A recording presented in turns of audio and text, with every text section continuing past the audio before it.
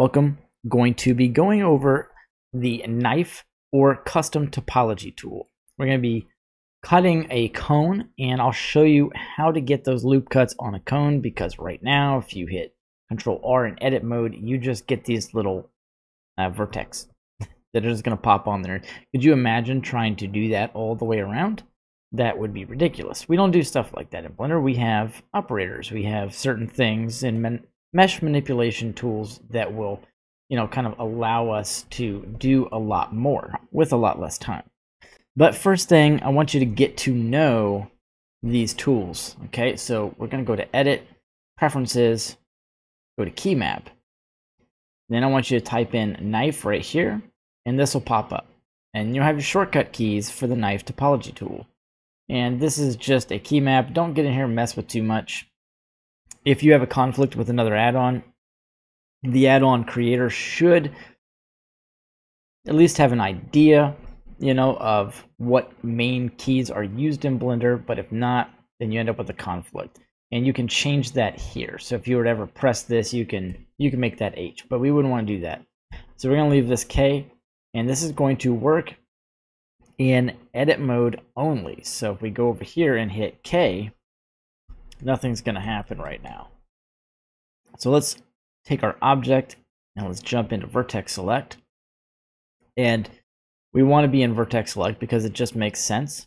And so if we hit K now, we'll have the knife tool. Now this works a little better in orthographic view. So you press 1 and get your orthographic view. And just for the sake of seeing things, if your mesh doesn't look like this in object mode, you can turn on cavity. Otherwise, it's going to look flat and dull, and you won't be able to see the edges and the cavity areas, which makes it very easy to model. Doesn't have a whole lot to do with it in edit mode. So now you would hit K, and that will bring this up. Now, if you look at the bottom, you'll see that you can cancel this with escape. All right, let's go ahead and do our cut. I'm just going to start this over and hit K to start it. If you get stuck, just hit escape and get out of it. And I want to cut this in. I'll left click. Now this is snapping to vertices. Okay, so it's pretty important that you understand what's happening here. So when you get this little highlight, it's snapped to the vertice, and now you've got the proper angle. Well, this is a nice little 45-degree angle here. So you cut here, and then you can cut here, and if you double click, you can just connect it. So it's going to attempt to connect it depending on the locale. So to make that set in stone, you can hit enter. Now that did not cut through. For that, you would need something different. And just as a little plug, I do have a tool in the hard surface toolbox that is a pie menu, and it is called the mirror machine. So if I mirror swipe over, it'll turn on wireframe for a second. And actually had the wrong angle. So this is a front-facing tool, and I've got a tool for that. So if you were to go in here and you had the mirror machine, you'll just see all this stuff. You can just hit P and then swipe over and grab it. I'll show you how to do this with the native tool though, but just a quick little plug. Now I can do that, and it will mirror to the front and back, and then it's going to turn wireframe on and then off, just so you can investigate your mesh. So now let's just say you don't have that fancy little tool. What you do is you press K, and if you don't have that, obviously, then you'll just hit C. That's stupid. We will need a different approach. So let's go ahead and escape out if you need to. Hit K, and let's constrain it, but don't hit anything. So down here, if you want to cut through, it says cut through is off. If you press C, cut through is now on.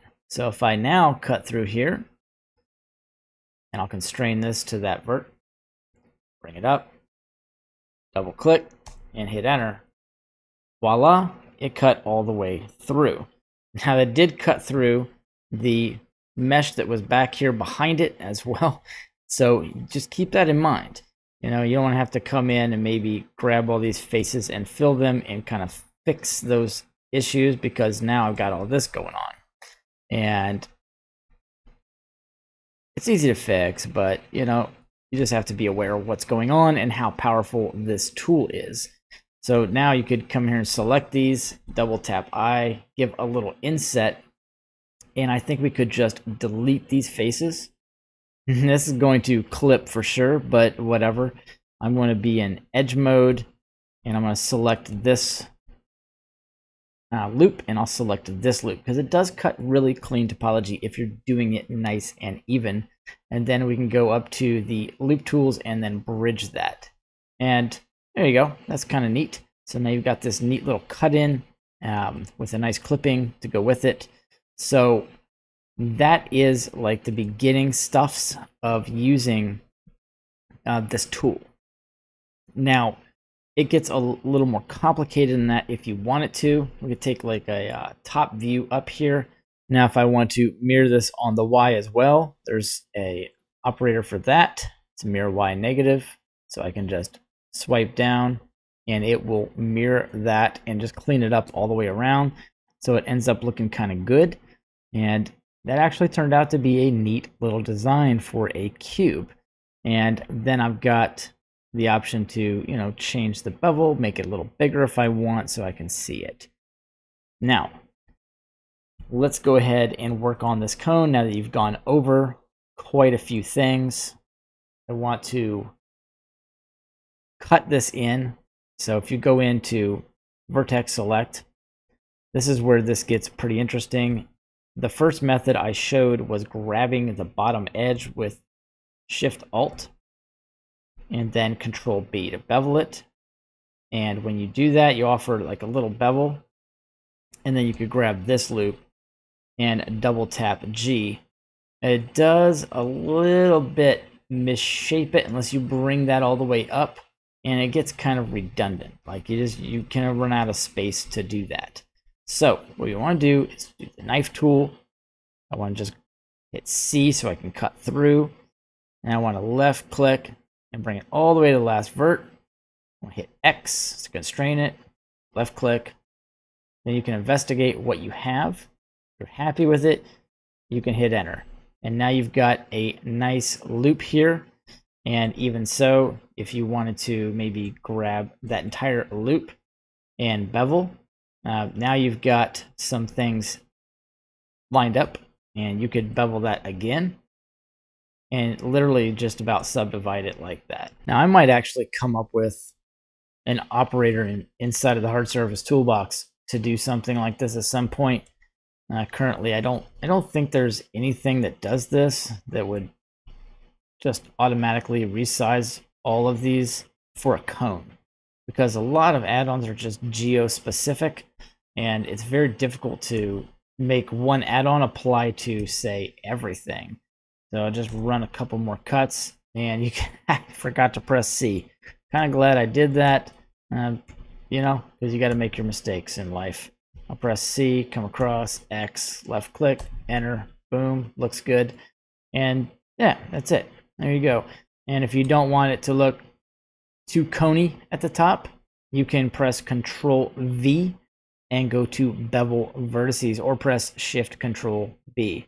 And then you can bevel that down just a little bit, still make it look like a cone. Anyways, I hope this helped you guys understand the way to use the knife tool. And there are other options as well. Real quick, you press K and make a point.